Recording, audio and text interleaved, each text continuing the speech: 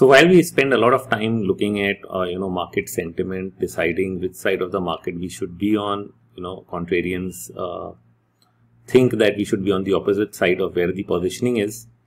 But we also need a price trend confirmation, which is why we need to run scans and see which side the market is really bending towards. So one of the things that you can actually look at is the Dow trend scan. A Dow trend, what is a Dow trend? A series of higher highs and higher lows, or a series of lower highs and lower lows. The first one is defined as an uptrend and the second as a downtrend. So it's very simple. It's classic, more than 120 years old theory that defined markets and gave birth to technical analysis as a whole.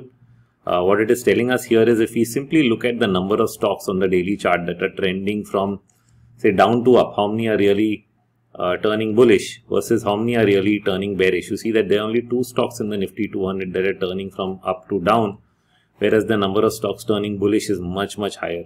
And this was true even yesterday.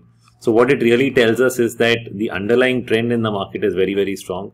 We don't have a reversal yet. If the number of stocks that are still starting an uptrend are more than the number of stocks that are starting a downtrend, it is essentially an indication that the trend is still up. So we still need a confirmation that yes, if sentiment is extremely bullish, has the trend of the market really turned down as yet? And the answer is probably not. And that's something that you have to really wait for. Only then do you really get the final indication that the top is in.